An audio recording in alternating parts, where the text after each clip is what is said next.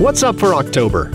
A night for the whole world to observe the moon and hunting for ice giants. International Observe the Moon Night is October 5th. It's an annual celebration of lunar observation and exploration. Events are scheduled in lots of places around the world, so there may be one near you. But all you really need to participate is to go out and look up. The event is timed to coincide with the first quarter moon.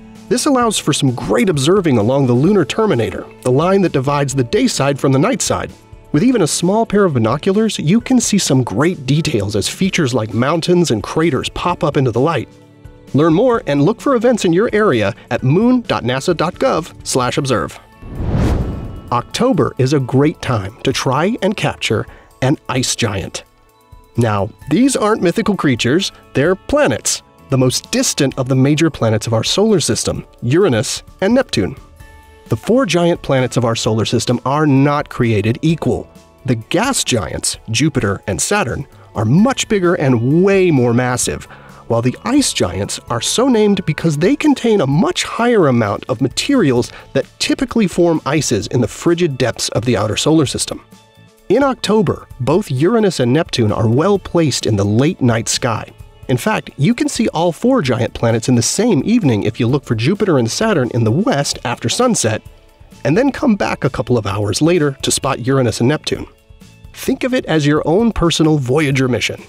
NASA's Voyager 2 is the only spacecraft to have visited the ice giants so far, although scientists are eager to go back for a more detailed study. The ice giants are quite faint, so the best way to observe them is with a telescope.